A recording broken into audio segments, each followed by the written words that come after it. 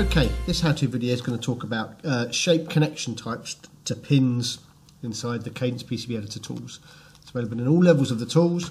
So there's several different ways to control how a pin is connected to a shape. So by default there's a shape, global dynamic parameters. We've got a thermal relief connects tab, and we can control effectively globally how the through pins, SMD pins and vias are connected to a shape. I can obviously do that globally. I can also do that, so if I use the shape, select shape or void, pick the shape and do a right click parameters. I can then control that specifically on a shape by shape basis, so this would then override the global settings. I can also do that on a pin and a via. So what I can do is if I hover over a pin or a via, we can do a right click and we can use the property edit feature.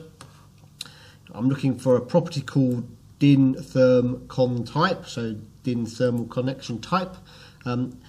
And I've got an assign button which basically allows me to control which connection types based on which layers. So I can obviously do it based on all. I can do the outer layers, the plane layers, the signal layers. So and I have the same options that I have in the global and the individual shapes. So if I wanted to make maybe the top layer an orthogonal based connection, the ground layer can be a diagonal, inner one, full contacts. Let's do full contacts.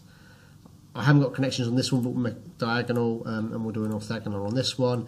If I click OK there and then apply, obviously those properties get set, so that we can then just work our way through looking at the individual pin. The connections are obviously different based on the control here.